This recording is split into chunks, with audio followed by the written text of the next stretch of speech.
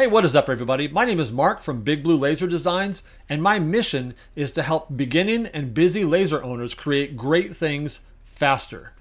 Now today, if you are a brand new Glowforge owner, I'm going to walk you through the steps of unboxing your Glowforge, getting it up on the table. Well, I'm not going to help you get it up on the table. You're going to do that by yourself. But you're going to unbox it, put it in its place. I'm going to help you connect to the internet so that you can make some great stuff.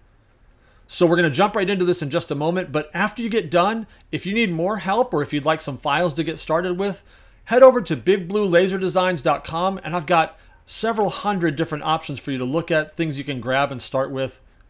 But let's put that off for now. Let's jump into unboxing that sucker so we can make some cool stuff. Let's go.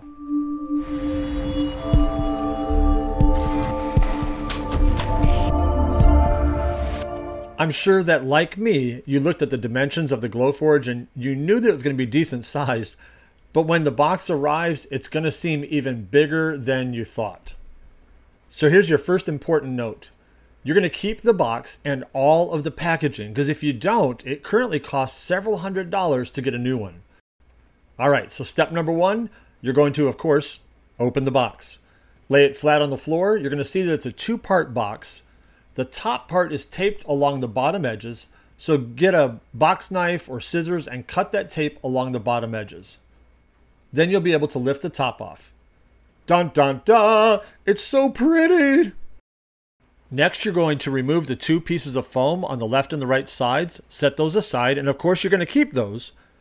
And then gently pull off the tape that keeps that plastic bag shut, and open up the bag and tuck it around the sides, because the next thing you're going to do is lift up the Glowforge. Now stop for a minute and note this piece of paper that's around the button. It has the address that you go to set up your Glowforge. So don't lose this. That's the next place you're going to go after we physically set this machine in place. Now you're ready to lift it out of the box. Grab a friend, and each of you can stick your hands down in the side of the box, and there's going to be a place you can put your hands. Gently lift it up onto the table, take the plastic bag off, and put the Glowforge into place.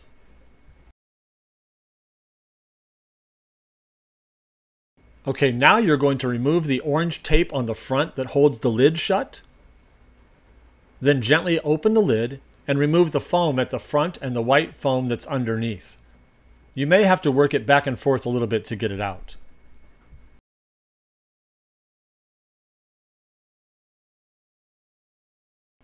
Next, remove the gray foam that's at the back and then the white foam that's underneath that.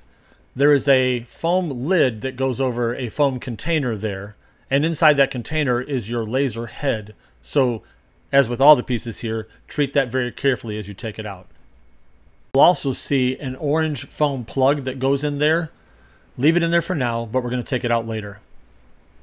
And then look back up in that foam section. You'll see two items: a blue lens removal tool and a lens wipe. Don't lose that removal tool because you're going to need it later as well. Now go ahead and remove that last white piece of foam from the back. Again, you may have to work it a little bit to get it out. Next, we're going to remove that piece of orange tape that's connected to the flat white cable there under the gantry. Remove that gently and put the cable back where you found it for the moment. Once you've done that, you're going to push firmly down on that flat plastic orange piece and it will pop out. Set that aside, keep that as well. And now when you look underneath the gantry, you're going to see two orange thumb screws. Unscrew both of those completely, and again keep those as well. Once you've removed those, you're going to see that there are two flat rubber pieces that are sitting underneath the gantry wheels on either side. Gently push the gantry backwards while holding on to the rubber piece, and you see that they will become released once the gantry rolls off of them. Now we're going to get ready to put in the crumb tray. I want you to notice that there are 4 indentions on the bottom of the Glowforge. Those are where the feet of your crumb tray sit when it's inserted properly. Make sure that you've opened the front door completely, and then gently move your crumb tray all the way in, and make sure that the 4 feet are sitting firmly in those 4 slots. Once you've seated the tray, you can close the front door. I'm going to insert the laser head. Let me give you a quick tour of that. On the top, there's a lid that opens with magnets on it where you'll see the top mirror. Then when you look on the bottom, you'll see that orange foam plug. We're going to remove that now, but keep it. And then you'll see that there are several different lenses on the bottom that you're going to clean from time to time, and a lens on the left side. Next, you'll want to find that flat white cable, pull it out gently, and then connect it in that slot on the back of the laser head, gently but firmly, by giving it a little push, and you'll feel it click when it slides into place. To place the laser head on the gantry where it belongs, you're going to see that on the bottom of the head there are some magnets, and then there's this metal plate here. When you seat it properly, it's going to connect directly to that plate with those magnets, and you'll feel it slide into place. Let me show you a couple of other features before we go further.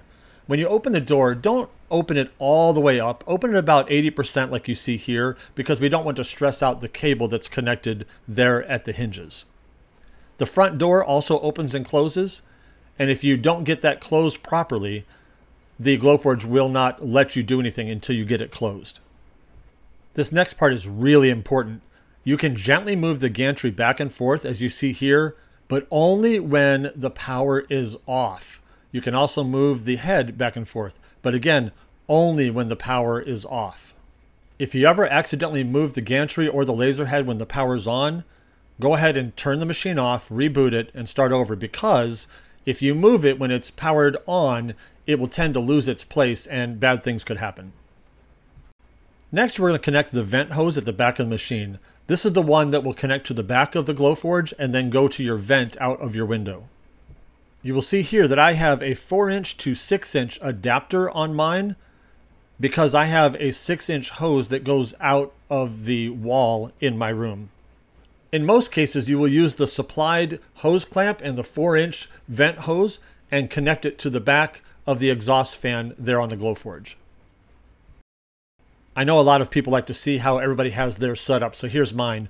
I've got a 6-inch hose that goes up and out a 6-inch hole in the wall above. Now we're ready to plug in the Glowforge and turn it on. So just attach the power cord in the back there and flip the switch on that's right next to the plug.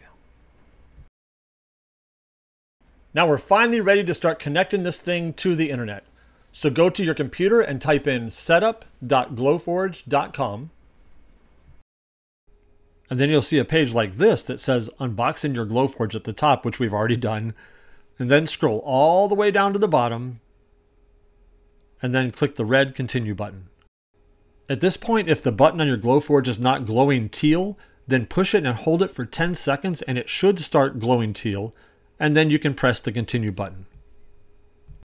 On this next page, it's going to show you that your Glowforge is now broadcasting a temporary Wi-Fi access point.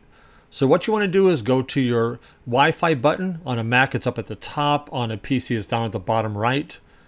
And on that list of available Wi-Fis, you're going to see one called Glowforge Wi-Fi. So let me pause here for just a second, because some of you may be looking on your Wi-Fi list and you don't see it there. Well, I discovered that on a Mac, and I assume it's the same on a PC, if I click Network Preferences up here, then it's going to bring up a screen where it shows some network preferences. And if I click the down arrow, I will see the Glowforge on the list there, and I can click it from there.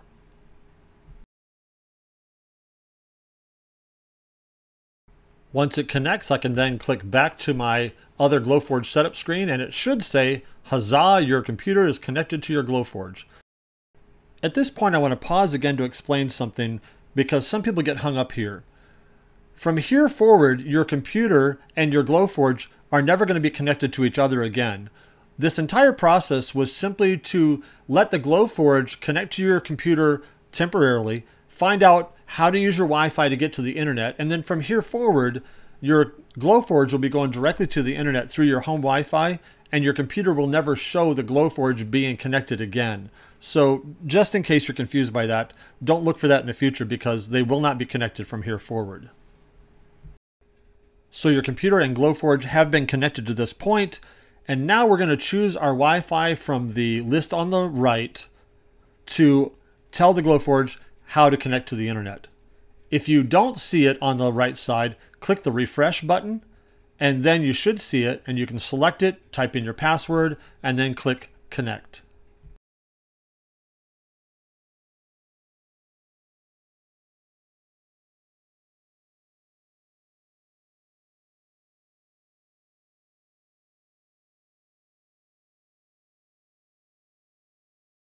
Once it's connected, the last thing to do is for it to automatically connect your computer back to your home Wi-Fi. If that doesn't happen automatically, you'll need to do it manually, which in that case, all you do is click on your Wi-Fi options and choose your home Wi-Fi from that list once again. This last step is kind of fun because you get to name your Glowforge. You can type any name that you want, and this is the name that will pop up in the top right corner whenever you go to your dashboard. Also, if you at any point in the future have more than one Glowforge, which we do here, it helps to have separate names so you know which one you're currently using or logging into. So you'll type the name that you want up in the top there, and then if you also want to add another user to your Glowforge, like I do here, I've got a business partner, I add his email address there, and then click Save Changes. And that's it. You are connected and ready to start using your Glowforge. At this point, I highly recommend that you click that red button that says See the Tutorials and work through those before you really jump into anything else. Otherwise, you can click Head to your dashboard and you can get going there as well. But again, I highly recommend do not skip the tutorials. They are totally worth it. You did it. You connected it and you're ready to create some cool stuff.